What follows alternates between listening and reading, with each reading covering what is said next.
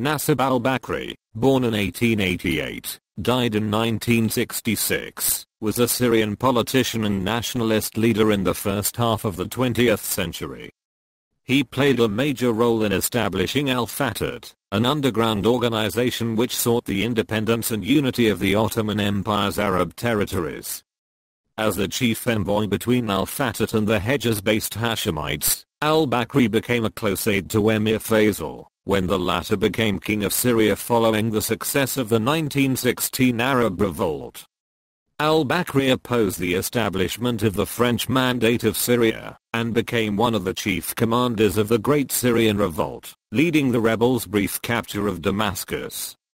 He escaped a death warrant in Syria in 1927, but returned the following year after being amnestied. Al-Bakri served as a representative of Damascus in the Syrian Parliament between 1932 and 1946. He was one of the main coordinators of the 1936 general strike, and became vice president of the National Bloc. He defected to join Aide al-Rahman Shahbandar's party in 1938.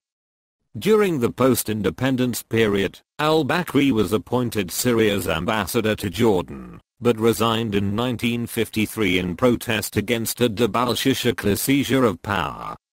The following year, he became president of the People's Party, but retired in 1957.